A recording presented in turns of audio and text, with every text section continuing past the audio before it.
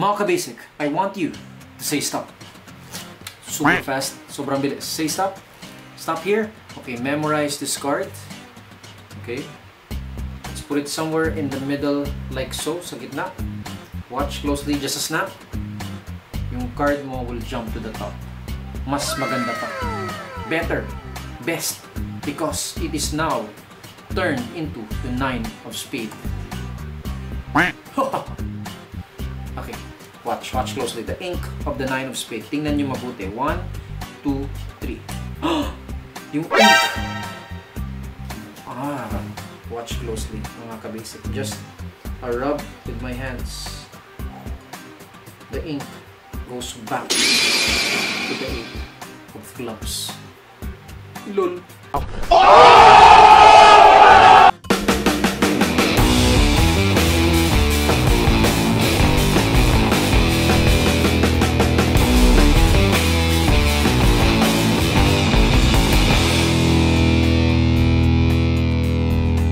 Mga ka-basic, welcome back to another video.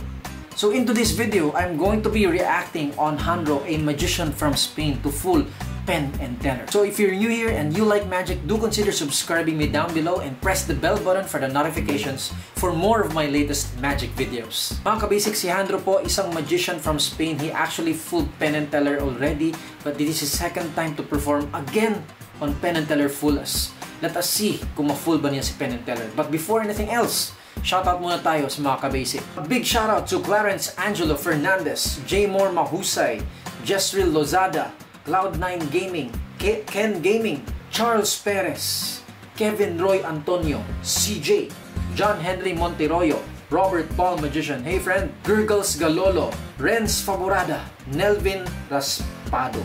So mga ka-basic, maraming salamat sa pag-manood ng mga videos ko, and of course to my followers sa TikTok, maraming salamat. We are on the road to 400,000 followers sa TikTok, and now we are actually growing here sa YouTube. We're now 3,855 subscribers. Maraming salamat mga ka-basic. Good news mga ka-basic, hindi lang sa Bigo ako magla-live, pwede na po ako mag-live sa TikTok. Thank you. But anyway, sa mga bago dito, you can also watch me live, talk to me mismo sa TikTok and Bigo. So every other day po ako nag-live, yung mga time slot po 9 or 10 PM po. So I see you there on my live videos sa TikTok or Bigo. Mga ka-basic, tingnan natin if si Jandro ma-fool ba niya si Penn and Teller. Let's find out. Okay. Last year I fooled Penn and Teller. In Spain, I do magic tricks every week in TV, so I thought making one more for Penn and Teller would be easy. But it has been the hardest year of my life. For the first 9 months, every idea I came up with was worse than the other. I didn't know what to do.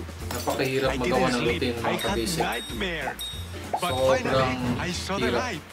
I had the perfect idea, but it was a race against time. 6 days before coming to Vegas, I dropped it and the illusion smashed. I had to start from scratch. So I don't know if it will work. I don't know if they will like it. I only know I try to fool Penn and Teller somehow. Alright. Jandro. Let us see what Jandro has in for us. From Spain, please welcome the charming Jandro. Hello! Hola, buenas noches, everyone! Really love this energy, mga ka-basic. Welcome to my TV show, Jandro Fools Penn and Teller. Because for me, fooling Penn and Teller is like making love. I only do it once a year. And it's tonight! Yeah! I'm very happy! Let's do it very quick. I have seen the future. How? And I have drawn what I have seen. A picture. Okay. There. Merong picture. There's a picture. Let's make this very easy. Teller, you can help me from there. You have there the 4 suits of the poker deck. You have hearts, you have spades, you have diamonds, you have flowers, you have everything. So, can you get the one you want? Can you get it with one hand and put it over your head?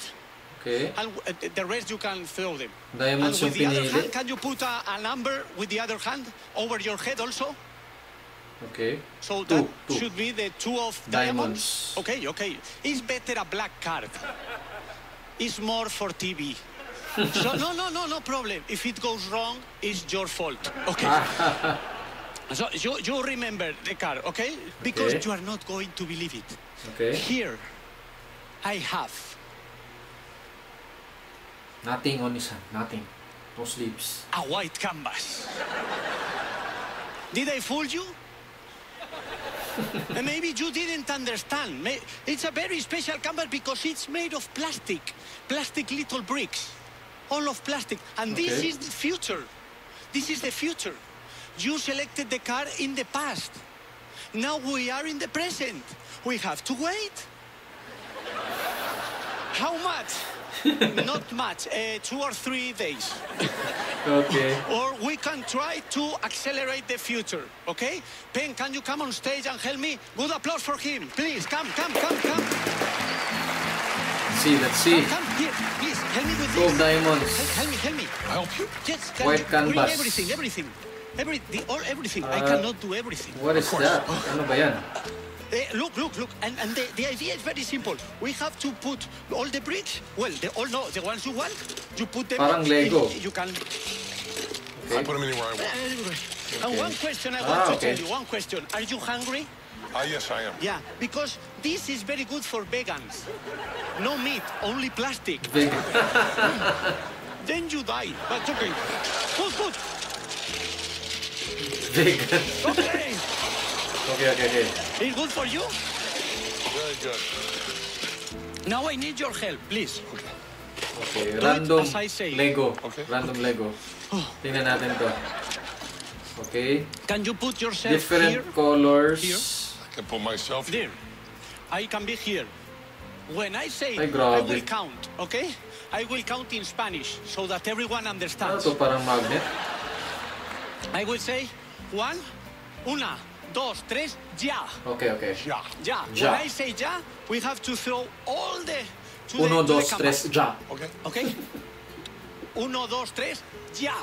Okay? Yeah. Okay. And Teller, can you imagine holding the card you selected? Okay, like Okay, this. two You don't have to do diamonds. it, only 2 imagine. diamonds. Okay, perfect. Watch his face. Okay. Watch the canvas. Okay. Are you ready? Ready? 12 months of my life for only this second. Okay. 1, 2, y 3, ya! Oy!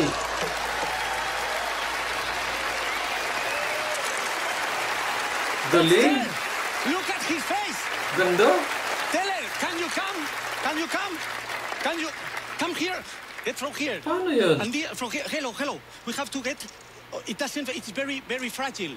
Fragile. Very fragile. Okay, Very fragile. Teller. You got the card the wrong side. But this is your card. Face down. Maybe if we turn it around, you can see that the card is facing back. He's not gonna believe it. Ay, grabe. This is gonna be unbelievable. And here is Okay, wala. the back of the canvas. Sorry. Can you hold it? Sorry. Can you hold it? Do I have something in my hands? Okay. You are not nothing. going to believe it. Here I have a screwdriver. What Because will happen? if it is not in the back, maybe. Oh my goodness. I have it. Sa loob mismo ng Lego. Here's a card, a thick. This is for you. Can you show it to everyone? The other way. The 12 diamond. Yes. Wow. Yes. Grabe. ¡Ha salido! Yes. Oh, thank you. It worked. Parang ganun yun, yun yung energy niya. Ladies and Grabe. gentlemen, Jandro! Paano yun? So anyway mga ka-basic, pause muna natin to.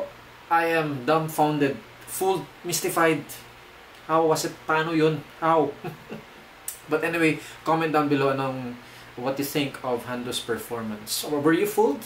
Comment down below. Let's see kung ma-fool niya si Penn Teller. Let's find out. Cross your fingers, guys. Give us a second before we go back there.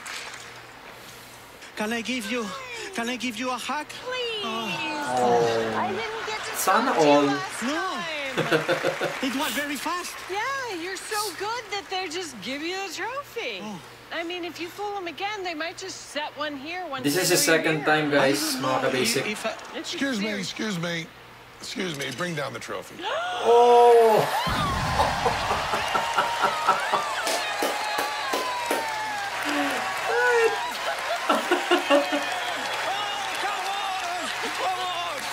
Penn is also celebrating.